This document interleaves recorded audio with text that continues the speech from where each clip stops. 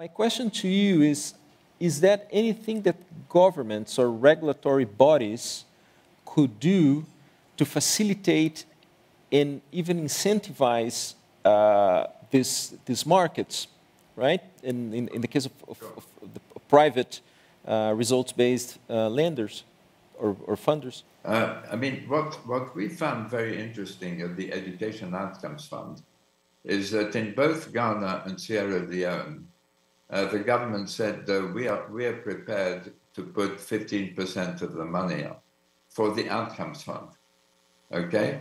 And they can house the teams that are working on the ground.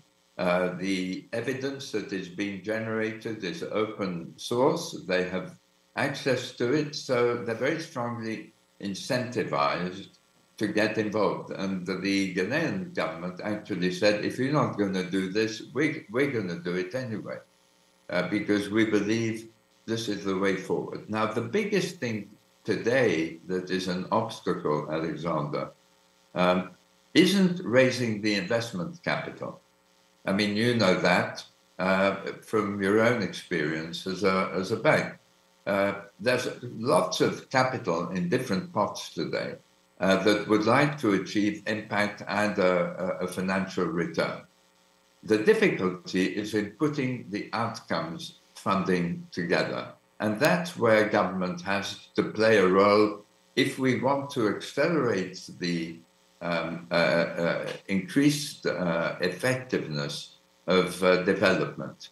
We need governments to say, look, we have entities like US AID and others in the world that are capable of providing grant capital.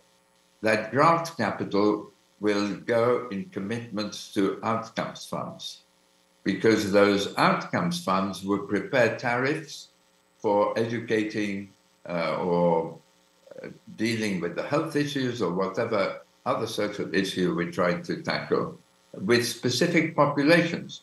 We may want to pay more for a young woman that gets educated than a young man, for somebody from a village than somebody from the city, from somebody who's disabled than somebody who's able-bodied. We can provide incentives, again, picking up Marie's point, for the organizations delivering the services to do so in the most effective way socially, not just the low-hanging fruit.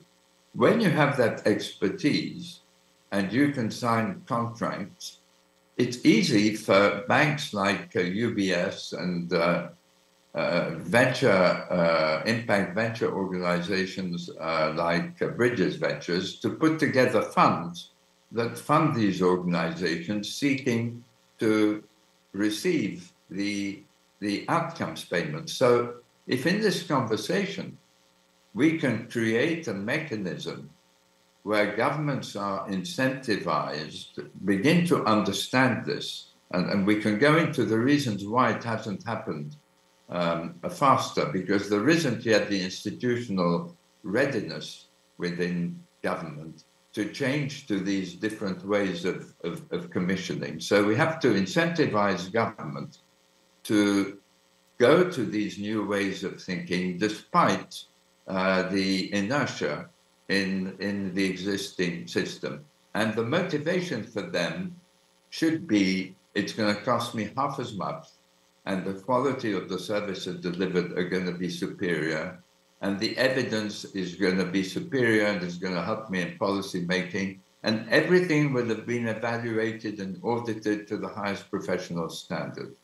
How we crack this depends on which government is going to take a bold step forward and which issue is going to be a high priority for that government.